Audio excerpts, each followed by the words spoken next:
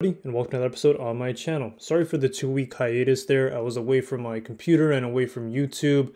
I had to spend some much needed time with my family. We were at the lake, sort of decompressing from the hectic work life that I've had recently. But I am back here on YouTube to spread my investing knowledge with you great folks.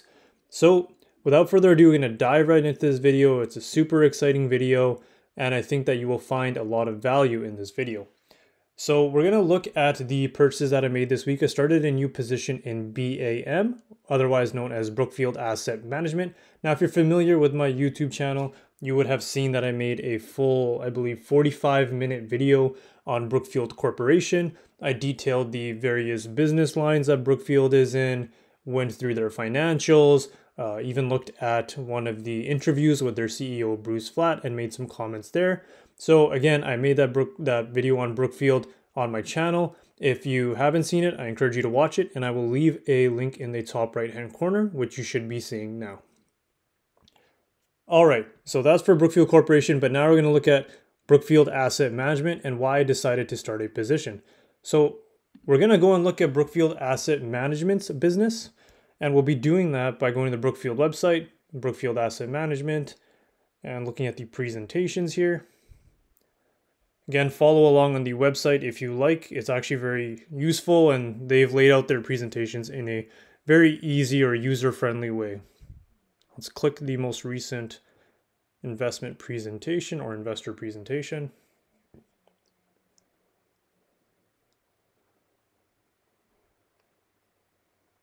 All right, there we go. Brookfield Asset Management, the investor presentation of August 2023. So Brookfield at a glance.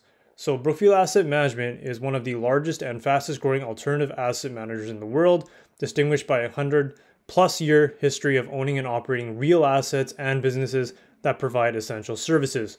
So again, alternative asset managers or alternative assets, what they mean by that is investing into real assets. So the traditional asset classes or things that you would invest in are things such as bonds and stocks, but alternative assets or what they state as real assets. So that could be things like real estate, infrastructures, toll booths, roads, those physical or different alternative assets.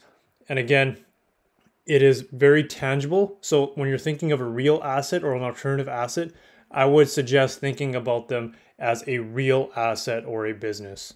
So here they have about 850 billion of AUM or assets under management, and 450 billion of that is fee-bearing capital. So what Brookfield Asset Management does is they manage these billions of dollars for investors, and they collect fees on that money that is managed and invested into these real assets. So BAM or Brookfield Asset Management operates in 30 countries across 5 continents, 2,500 investment and asset management professionals supported by 200,000 operating employees. So it's a very, very large company. They have more than 2,000 institutional clients across the globe. That is amazing. So welcome to the new Brookfield Asset Management. So this, again, might be a little complicated, but I'm going to do my best to explain it here.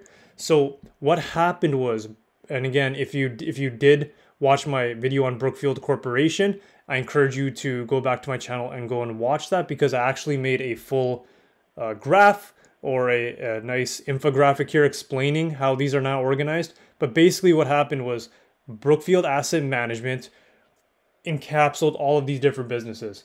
But back in December 2022, the Brookfield decided to distribute about 25% of this asset management business as Brookfield Asset Management, trading under the ticker BAM, and the remaining 75% is owned by Brookfield. So they made this infographic here to show that. So Brookfield Corporation has about 75% ownership in this asset management business, and Brookfield Asset Management Ltd has 25% ownership in this Brookfield Asset Management business. So that right there shows the 100% ownership of the Brookfield Asset Management business. So they decided to separate these businesses for several important benefits, and I think that they're all very valid and very important for the different types of investors that are looking for different things. So they said it compares more directly to alternative asset management peers, so they're providing a way for investors to allow more comparability across the different asset managers when deciding or doing analysis on which alternative asset manager to invest into. The pure play business is simpler to understand and easier to value. That is 100% true. And it creates the opportunity to attract new investors, as the combined business has historically been under-owned and under-followed by alternative asset management investors and research analysts. So what they mean by this attracting new investors, as we'll see later, is the new Brookfield Asset Management here is a very simple to understand business because it just collects fees from managing the fee-bearing capital or the assets under management under the assets under management of the Brookfield Asset Management business. So that was a word or a mouthful, but basically what Brookfield Asset Management LTD does is it just collects fees from Brookfield Asset Management, and then it distributes those fees in the forms of dividends back to shareholders. So this now appeals a lot more to income-oriented investors and dividend investors because it provides a higher level of income or a higher dividend yield, and it's a very easy to understand business, as we will look at their balance sheet and income statement later. Now, if we look at them, it operates with industry-leading metrics. So 100% fee-related earnings as a percentage of their DE. 84% of that fee-bearing capital is long-term or permanent. So that is very, very interesting. So of the fees or the fee-bearing capital that they raise, so that's that assets under management, 84% of that is long-term or permanent. So that is a very stable stream of income for Brookfield Asset Management. Now look at these margins. Fee-related earnings margins are 55 to 60%. Those are huge, huge margins. And what I like to see here is 15 to 20% fee-related earnings growth targets. So they're targeting 15 to 20% of fee-related earnings growth for the foreseeable future. Now that is spectacular growth, 15 to 20% in those earnings. I can, rarely think of businesses that can do that. There are a few in the world, but this is just amazing. And they have a 90% plus dividend payout ratio. So as before, like I said, this appeals very, very highly to dividend investors. They like this 90% dividend payout ratio. You're getting your capital back in the form of a dividend at 90% plus. So you're getting a very decent dividend yield.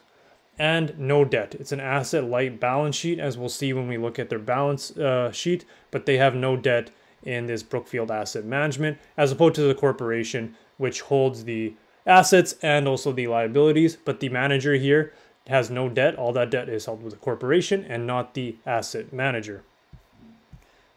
Built on a 100-year foundation, so while the stock is new, their market leadership, commitment to clients, and value creation approach remains unchanged. So here they're just talking about their expertise. They've been doing this for over 100 years. They're one of the world's largest asset managers over the past 25 years. Scale, they have a lot of access to specific capital inflows and multi-asset classes and managers.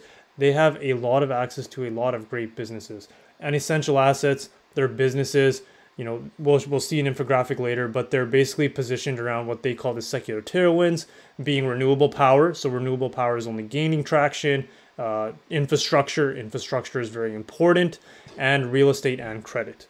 Brookfield ecosystem. So they have $175 billion of discretionary capital across the broader Brookfield organization, which can be invested alongside their funds. They have diversified businesses and amazing relationships with investors and partners, which help deliver superior investment performance and provide the highest level of client service. So here's that global presence that they're talking about. So they're in North America. They have about 513 billion of assets out there. South America, 56 billion. Europe and Middle East, this is what I'm most excited about, along with Asia Pacific. They're taking some great strides here and investing a lot of money. I believe that a lot of growth will come from these two sections or regions in the upcoming years. So they invest in the backbone of the global economy, invest in high quality essential assets and businesses. So again, like we saw, $440 billion of fee bearing capital, and that's split up between renewable power and transition at $52 billion, $97 billion in infrastructure, 41 billion in private equity, 98 billion in real estate, 152 billion in credit and other. Position for strong growth. So yeah, these slides are super great. I love how, it's $1 billion or $850 billion business, and these slides are made very easy to understand. But as we can see here, why are investors choosing to invest their growing capital base in alternative assets? So they say that they have excess returns, diversification, less volatility, and predictable cash flows. So let's look at these individually. So excess returns. So traditional investments, such as bond yields, they can go from 0 to 4%. And, target private credit compared to those bond yields is 7 to 8%. So that is great outperformance there. And when we look at stocks or public equity returns that they call them, investing in stocks, 11 to 12%.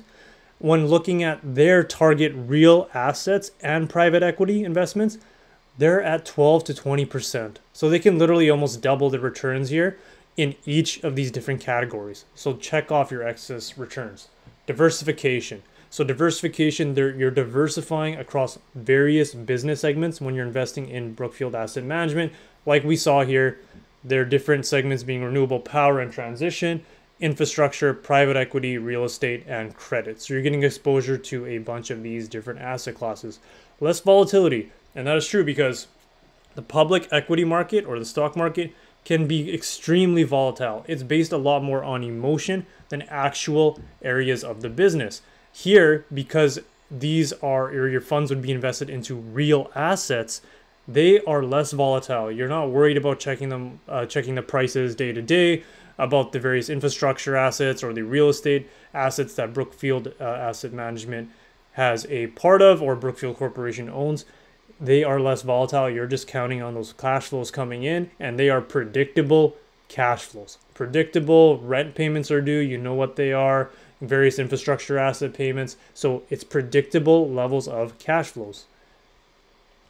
And here we can see why are investors worldwide turning to alternative assets. So as institutional investors increase their allocation to alternatives, the overall industry saw rapid expansion and is estimated to grow to $23 trillion by 2026. It's $23 trillion. So here we can see the alternative assets under management in trillions since 2010, starting at $4 trillion and projected to grow to 2026 at $23.2 trillion. That's over 5 times the growth of investments of these institutional investors into alternative assets. So these alternative assets that Brookfield Asset Management manages and gains fee-bearing revenue stream on these alternative assets. And here we can see the institutional allocation to alternative assets. So when they say institutional, so there's a difference between us as private investors and institutional money. So that is things such as pension funds. So those are talking about hundreds of millions or trillions of dollars and billions of dollars. Those funds, they are turning more towards investing to alternative assets. So these are huge dollar volumes. So we can see originally in 2000, only about 5% of the institutional money or investments was in alternative assets. Fast forward to 2021, it has 6 times to 30% of their portfolios being weighted into alternative assets. Now projected to 2030, Brookfield believes that it will be about 60% of their allocation or their fund allocation into alternative assets. And when you see the differing here in the scales, they're actually thinking that institutional investments will be higher in alternative assets than traditional assets such as stocks and bonds. So that is very awesome in terms of Brookfield Asset Management business. And it's just a great snippet of information to have as an investor. All right, so here we can see those secular tailwinds that they were talking about. So they believe that trillions of dollars will be needed to be invested as the world adapts to paradigm shifts, and their assets sit at the epicenter of many of these trends. So we're going to look at each of these. So Brookfield here in the middle. So digitalization. So again, Brookfield has recently made some investments into data centers, housing these data centers and owning them. So because of the whole AI trend and more data being used basically on a daily basis by everyone in the world, these data centers are going to play a key part of the future we are going to need a bunch of space or storage space to store all this cloud information and process it. So Brookfield right here is taking the edge, and they are investing into these data centers because they believe that digital information is only going to grow, which I happen to agree with them. Decarbonization, so again, that is reducing our rate of carbon there, and deglobalization. So it's weird. This is kind of a different trend. In the past we've seen globalization, so that's where we're moving to manufacturing and things like that, and to cheaper places. So manufacturing traditionally was in America and Canada, and then it's shifted to China, Asia, India because of the cheaper cost of manufacturing and other items. But now specific items, as we've seen, have now been starting to be remade in America and Canada, things such as computer chips, because what a lot of the world leaders realized was that because we were relying so much on these relationships between different countries, that specific countries, and I won't get into details, specific countries in specific places had a lot more control over the countries that did not produce these items. So they now would like to bring some of this manufacturing of these specific items back to their home country, and that is known as deglobalization. And again, it's not just for manufacturing, it can be across a variety of services, but again, that is deglobalization. So people are now trying to make things or produce services back in their home country to not rely on other countries as much. Now here we can see their fee-bearing capital and the way it is split up. So again, 440 billion in fee-bearing capital, or instead of a different term here would be, this is the investments that they use, that they generate their revenues from, because they charge fees on this capital. So here we can see in blue, largest being their credit and other, 98 billion here in real estate, private equity at 41 billion, infrastructure at 97 billion. This is my favorite slice of the pie. I think this is just only going to keep growing. And then 52 billion in renewable power and transition. So again, a very diverse makeup of their fee-bearing capital and ultimately their revenues. So an integrated approach. So here they're just talking about their ESG practices. They manage their investments with integrity. They assess the climate impact, align with their industry-leading ESG frameworks, and remain committed to a diverse and inclusive workplace. So this is a great slide. Here we can see superior investment performance drives inflows. So they're saying their strategy enables them to deliver strong returns for their clients across their businesses. Strong returns drive future growth. 100% agreed. So here what they've done is given us the different funds or the different sectors in which they invest in or invest into on behalf of their clients, the fund history that it has. So again, infrastructure being 13 years, renewable power 13 years, private equity 22 years, real estate 17 years, credit 35 years.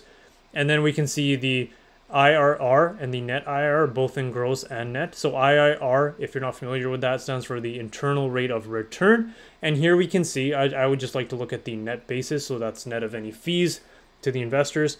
Infrastructure has been about 13% per year. Renewable power, 9% per year. Private equity, an amazing 22% per year. Real estate at 19% per year. And credit at 16% per year. So these are amazing market-beating returns. This is why I like Brookfield Asset Management, and this is just a snapshot into their different funds that they manage for investors. So here we just have a snippet essentially of their balance sheet and their specific business segments, I guess. So renewable, we already looked at these. So these again are the fund commitments. So these are 83 billion uncalled commitments, and they have them split into the various sectors that we saw before. And the cash on hand, 2.9 billion cash on BAM's balance sheet. So again, we will look at that when we look at the balance sheet, and having this cash on hand allows them to put that cash to work when they see opportunities that are attractive. So strong portfolio growth. So this is an amazing slide as well. They have a 2023 target of $100 billion of capital inflows, on track to hit target of 1 trillion of fee-bearing capital in 5 years. So what does that represent? It's just amazing growth to think about this. 2017 until Q2 2023, $126 billion in 2017. They've grown that to $440 billion in 2023. That is astounding. And to think they're actually communicating to us that by 2027, they're going to have $973 billion, almost $1 trillion of fee-bearing capital. So that represents a 24% compound annual growth rate of fee-bearing capital, which will result in huge increases to revenue and hopefully net income and distributable earnings as well. Now here we can look at their long-term and perpetual capital. So at the beginning of the slideshow, I told you I was amazed by how much of this capital is long-term, and they say 84% of that capital is long-dated or perpetual. So 84% here being the ones enclosed in orange. So 52% is long-term private funds. So this is the funds that are locked in for a long-term investment that are held privately. And we have permanent capital vehicles. So these are held permanently. So the assets under management here will be held basically permanently. And we have perpetual strategies right here. And then the liquid strategies, these again are strategies that investors can pull out at any time. So about 84% of that is perpetual or long dated. So very long-term capital committed to these projects, which results in long-term assets under management, which then equates to long-term fee-bearing capital and fees charged on managing that capital for Brookfield. So it is an amazing business. All right, so they've driven strong financial performance. And as you can see here, basically 18% compound annual growth rate from 2017, projected until 2027 of the fee-related earnings. So again, this being those earnings that they generate for managing those assets on behalf of the investors. So here we have American Equity Life. So Brookfield Reinsurance, which we will look at in a second, they announced that it announced an agreement to acquire American Equity Life, or AEL, the largest independent annuities provider. BAM is not a party to this transaction. They are separate entities, but they are set to benefit in several meaningful ways. So immediate benefits will come from an additional $50 billion in fee-bearing capital and increased public float. And future benefits will accrue over time as more policies are written, and they will be able to allocate this capital into the private funds. So basically how it works, or what they're saying here, is Brookfield Reinsurance, which again we will look at in a moment, they are going to commit a $50 billion of the capital that they have in their insurance company to let Brookfield Asset Management manage those funds and generate great returns and more fees on those assets as they move forward. So again, we'll look at that in a minute. So the conclusion here on Brookfield Asset Management, the best is yet to come. I love this slide. So embedded organic growth, they're a leader in a rapidly growing industry, highly differentiated strategy, proven track record, all true and all great. Optionality for inorganic growth. So then again, they can continue to take capital and gravitate towards larger, more diverse managers. They can consolidate, they can buy other asset managers and things like that in other businesses. So that is Brookfield Asset Management in a glance. I hope you enjoyed that. Now we're going to go and look at the insurance, Brookfield Reinsurance. So this is probably what I'm most excited about here. And once I read this investor presentation, it only further heightened my conviction in Brookfield Asset Management. So here, Brookfield Asset Management and Brookfield RE, or Brookfield Reinsurance Strategy. So they had their speaker speaking here. All right, so Brookfield's insurance strategy, that's number one. The American Equity Life transaction, future growth and benefits to BAM. All right, Brookfield's insurance strategy.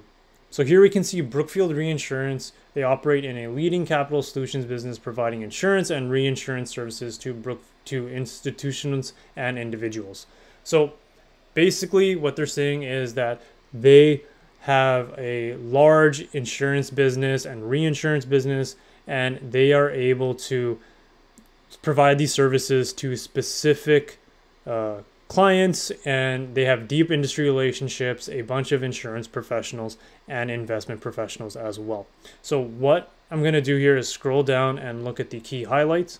So the insurance solutions over the past 2 years, Brookfield Reinsurance has accumulated scale across a diversified range of insurance lines. So they've got a $45 billion insurance float. So basically what an insurance float is, the funds that they have for the insurance policies, but what they are stating here is they have access to all of this capital. And the thing is with insurance companies, they don't just keep those funds on the side waiting to pay out policies. They then invest those funds to generate a return which is higher than the return that they would have, or the cost of gaining that capital from the specific policy holders. So when you're paying them your money, they are investing that money away until the insurance policy is needed to be paid out, or specific insurance policies need to be paid out, or whether they don't. So they are gaining money on that payment, or that insurance payment, otherwise known as the insurance float.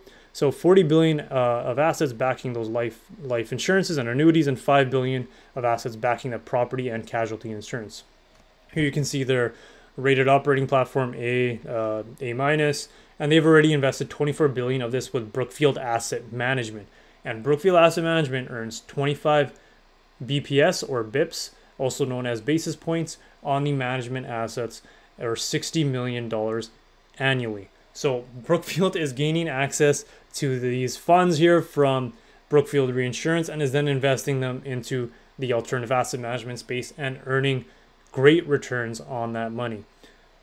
So here we can see, this is probably the slide that got me the most excited, the near-term growth. So post-closing of the American Equity Life and another acquisition, Argo, again, it is smaller, the insurance float will grow to $100 billion with up to $75 billion under management with BAM. So this is going to be $75 billion additional dollars that Brookfield Asset Management will be able to invest into alternative assets and gain fee-bearing capital, or fees generated on these assets under management. So this is a very great use of the synergies of the Brookfield ecosystem. So $45 billion of this current float of the Brookfield Reinsurance, plus the $50 billion acquisition that will be closing soon, plus the other $5 billion acquisition, results in 2024 of $100 billion of an insurance float, of which $75 billion will be managed under Brookfield Asset Management. So this scaled portfolio is expected to generate 15 to 20% returns on $10 billion of capital deployed in the business. So 15 to 20% returns on that capital deployed. So here we can see Brookfield Reinsurance, and they're just stating again why they're leveraging the Brookfield Asset Management's investment experience. So it's going to be invested across these specific sectors because they provide strong risk-adjusted returns. That is, again, renewable power and transition, infrastructure, real estate, and credit. So here we can see the American Equity Life transaction overview, and they kind of provide some details there. So I'll just give you the bullet points here. They have about $50 billion in assets, top 10 fixed annuity writer in the United States, best-in-class management, and a highly valuable brand. So a very strong business with historical annuities of 4 to 6 billion annually. And again, it's given an A- rating by the various credit agencies such as S&P and Fitch.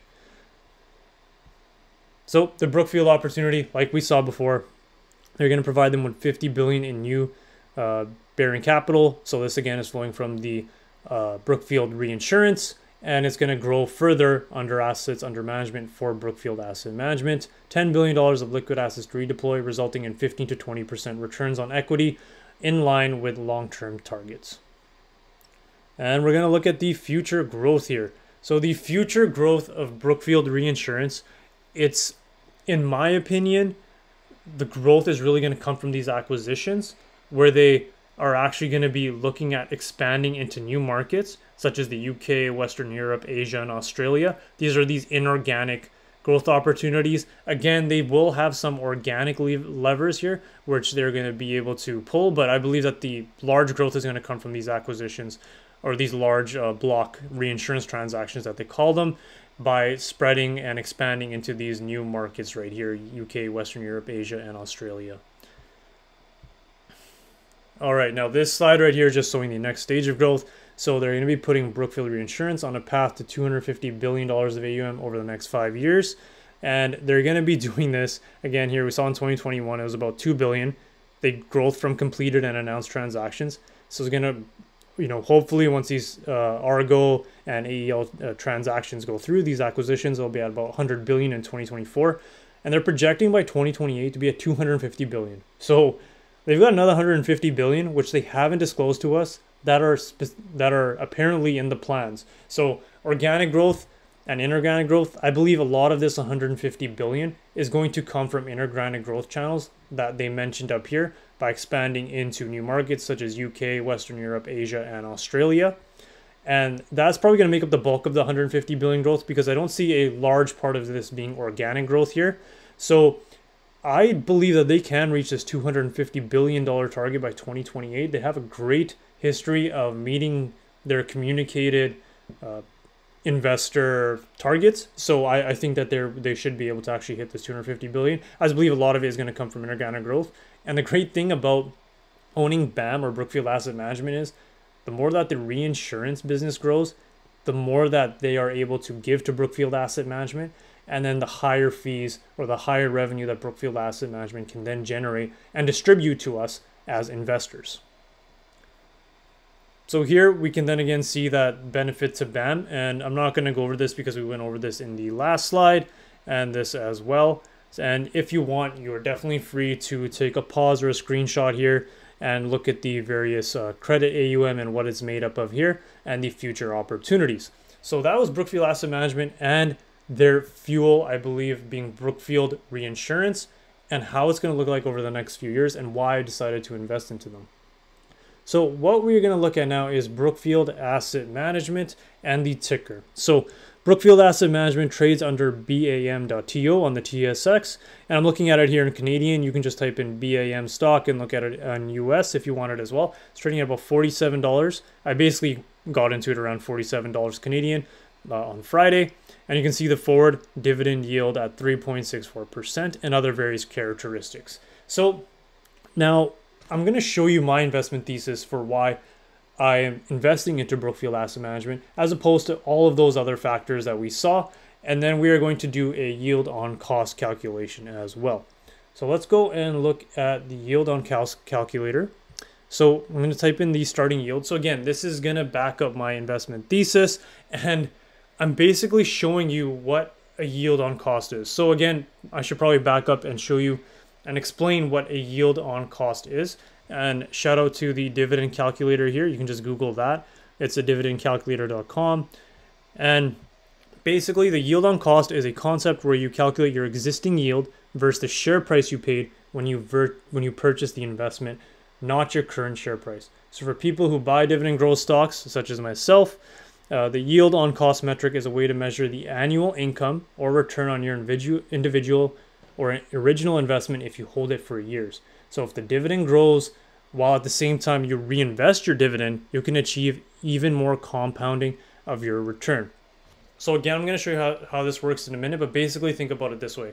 If I'm investing $2,000, I want to know my yield on cost, or how much income that will generate to me over the coming years on my initial $2,000 investment. So I'm going to show you now how that works. So we're going to look at some different characteristics that we will need from Brookfield in order to run this calculator. So you can see the dividend yield here is about 3.6%. So we're going to type in 3.6%. The dividend growth rate. So they stated that it would grow anywhere from 15 to 20% per year in the investor presentation. And long term, I think that that's possible, but I'm a little bit more, I want to say, risk averse. So I'm going to assume that it grows at 10% per year just to be a little bit more risk averse. Now, the number of shares held, I'm going to say 40 because I want to hopefully get up to a $2,000 position. And the cost per share, I'm just going to round it to a nice $50, even though I bought it at 47. And I'm going to hold it for a nice 20-year period.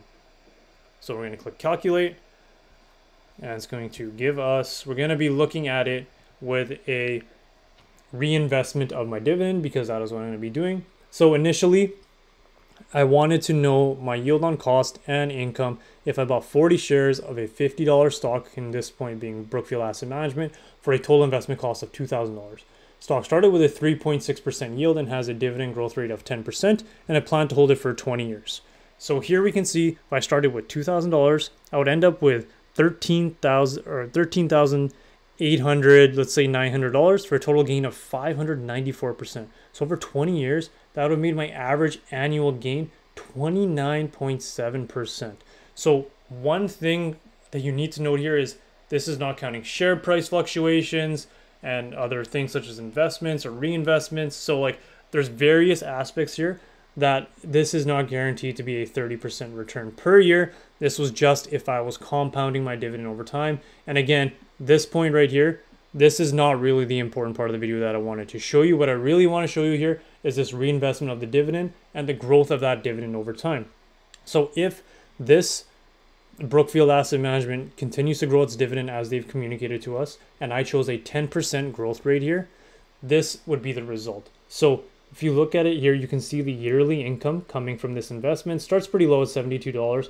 But as we go through the number of years here, and as you can see, once we get up to basically year 19 and 20, that original $2,000 investment, I generate more than that here in year 20 as my dividends. So $2,500 theoretically could be coming to me in dividend income alone. And that right there is my yield on cost. I am generating a higher dividend income than that of my initial investment. So that is really cool to see. I encourage you to play with this calculator, set different time frames. You know, you can do it at, let's say, 15 years, and then you can see what your return would have been. You could have done it at different levels of different returns. And it's really cool to see because you can see how much dividend income you can generate and what these dividend growth rates actually do to the income or the dividend income. Because when you start with a low dividend, but it grows very rapidly, your yield on cost or your dividend on your original investment grows exponentially, as I previously shown. So that's just something to play with again, and feel free to do that on your own time. That's one of the reasons why I decided to invest into Brookfield Asset Management again, because they are a high dividend grower, and I plan to hold this investment for a long, long time period. That, in addition to the qualitative characteristics that I showed in this video, were my thesis on investing into Brookfield Asset Management. So that has been Brookfield Asset Management. I hope you enjoyed this video.